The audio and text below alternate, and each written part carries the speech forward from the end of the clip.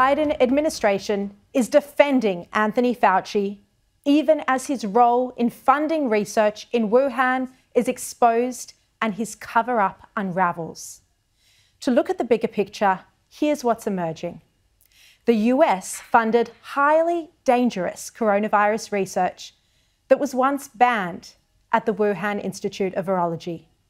That research involved creating new deadly viruses that never existed before. Intelligence agencies are investigating whether such a virus may have leaked and resulted in a global pandemic. The person who knows more about this research than anyone is the top medical advisor to the president, Anthony Fauci. Back in 2012, when the US was considering banning gain-of-function research, which it later did, Fauci argued that it was important. He even said it was worth the risk of sparking a pandemic. His own words, writing in the American Society for Microbiology in October 2012, Fauci said this: "What if that scientist becomes infected with the virus, which leads to an outbreak and ultimately triggers a pandemic? Given the possibility of such a scenario, should the initial experiments have been performed or published in the first place? And what were the processes involved in this decision?" He goes on, "Scientists working in this field might say, as indeed I have said, that the benefits of such experiments and the resulting knowledge outweigh the risks." He also said in this same paper, "Within the research community, many have expressed concern that important research progress could come to a halt just because of the fear that someone somewhere might attempt to replicate these experiments sloppily." But when the outbreak of the pandemic exploded and the White House was sitting there wondering how it all started, Fauci did not once mention gain-of-function research or the other research activities at the Wuhan laboratory. It was left to others to slowly uncover. Gain-of-function research involves experiments that can increase transmissibility or the virulence of pathogens, of viruses. And that's what was going on in the Wuhan labs. It turns out that even when this worrying research was banned in the US back in 2014, US money was still continuing to flow through to China to fund the same research. And Fauci is the man responsible for this. He was the head of the NIH when the ban on this risky research was lifted in 2017. He did that, he sought that permission in a junior meeting with the Office of Science and Technology Policy, failing to mention it to any senior figures in the White House. Mike Pompeo, Matt Pottinger, Robert O'Brien, none of them knew the ban on gain-of-function had been lifted. Behind the scenes, it seems that Fauci was quite worried about the possibility that US money might have created the virus or gone to the lab that potentially had sparked this pandemic. In the earliest days of the outbreak, he requested an urgent briefing on it. We know this from emails released this week through a BuzzFeed FOI. Just to give one example, on February 1st, this is February 1st, 2020, Fauci emailed a deputy director, Hugh Auchincloss, and he said, "It is essential that we speak this morning. Keep your cell phone on. I have a conference call at 7:45 with the Tsar. Read this paper as well as the email that I will forward you now. You have tasks today that must be done." The paper he attached was by the so-called batwoman, Zhengli Shi, and the University of North Carolina's Ralph Barrick. It was extremely controversial research that they'd done in 2015 when they created a highly infectious new virus. And it was done with NIH funding. Hugh replied to Fauci at 11:45. He said, "The paper you sent me says the experiments were performed before the gain-of-function pause, but have since been reviewed and approved by NIH.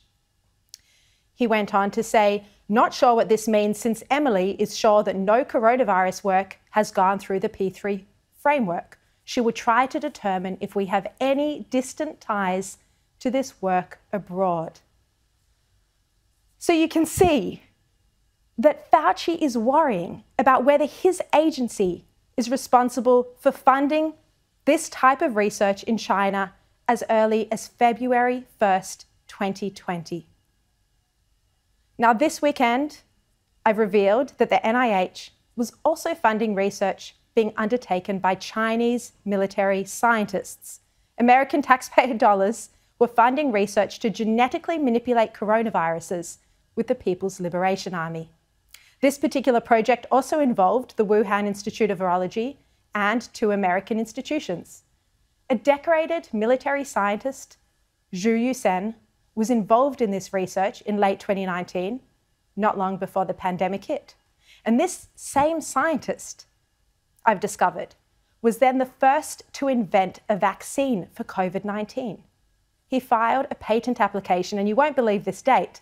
He filed a patent application for a coronavirus vaccine, COVID-19 vaccine, on February 24, 2020. And it was listed under a People's Liberation Army medical institution. Scientists and State Department officials have told me that it's possible, given this very early time frame, it's possible the Chinese military was working on a vaccine before China admitted there was an outbreak. This is astounding. So what's Fauci's excuse for why he sent money to do this research in China?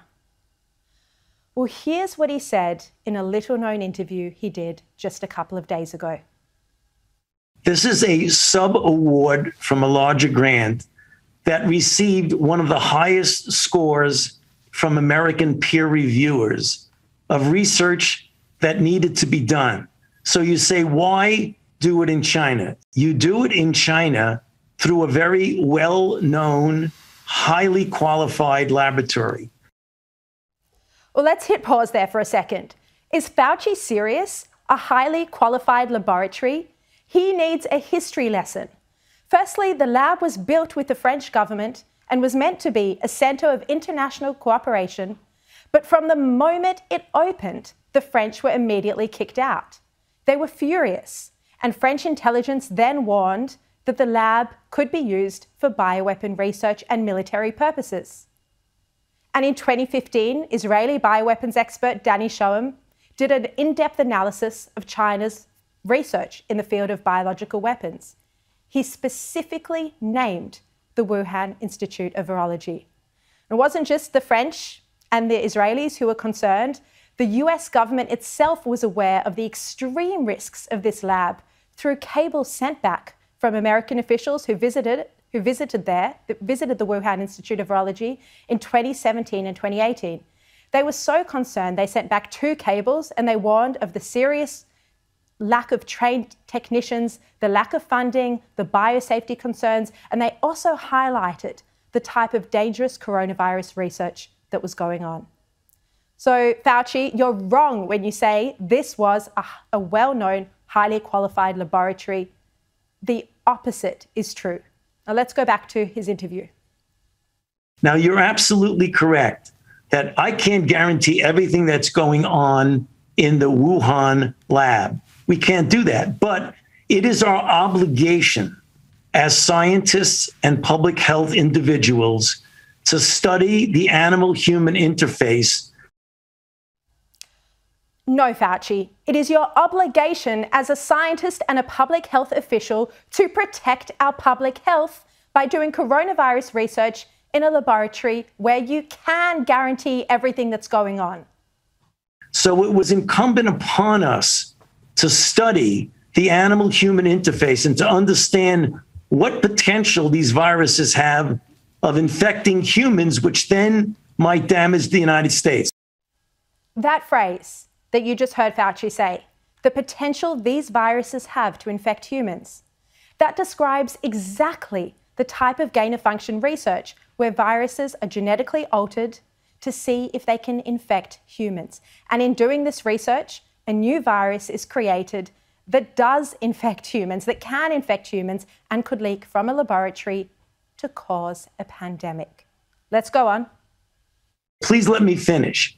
So you don't want to go to Hoboken, New Jersey, or to Fairfax, Virginia, to be studying the bat-human interface that might lead to an outbreak. So you go to China. Seriously, you go to China because you don't want to start an outbreak in America? Does this health official not understand how viruses can spread around the world?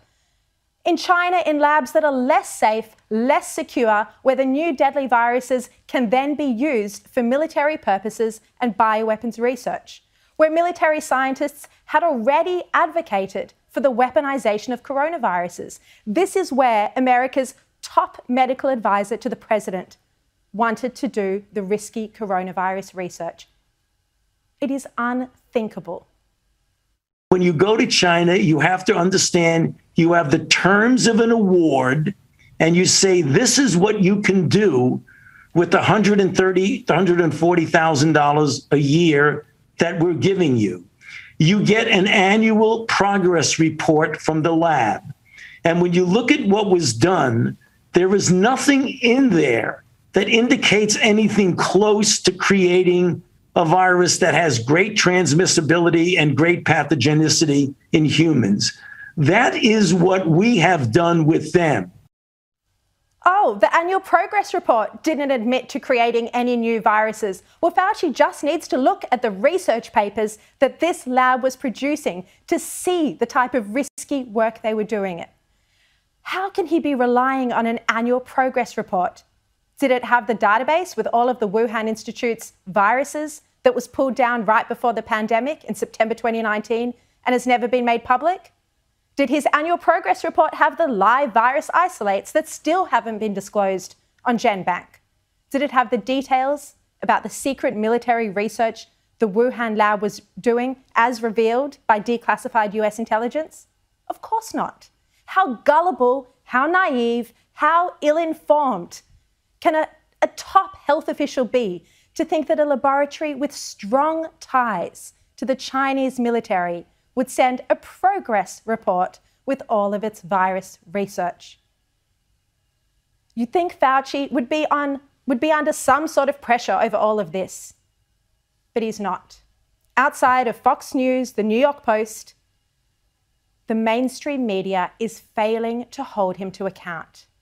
Not only that, but they're running puff pieces on him and giving him horribly soft interviews. And if you think that's because he handled the pandemic well, and we should be grateful, well, actually, that's not the case. I've learned through many people I've spoken to for my book that he advised the president and the White House not to wear masks. He also advocated against the travel ban from China, delaying the decision because Trump was listening to him in January 2020. And now that it's emerged, he funded a laboratory that may have sparked this pandemic. There is no investigation at all. And is the White House concerned about any of this? Mr. President, you saw confidence in Dr. Fauci?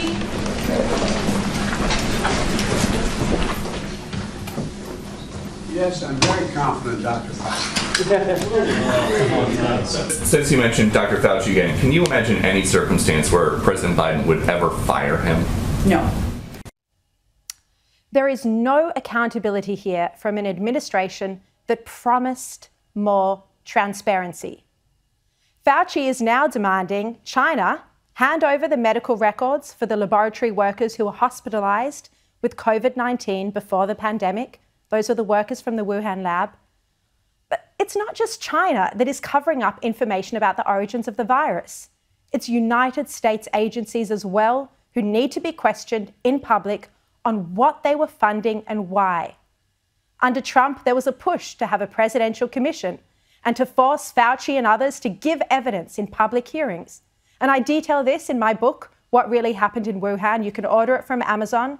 I explain in the book why the idea was crushed, what went on behind the scenes, and how Trump was talked out of it. Still, 16 months on, we need an inquiry, not just into the Wuhan labs, but into the role that people in America and other countries played in funding the research that may have sparked this global pandemic. It is a scandal.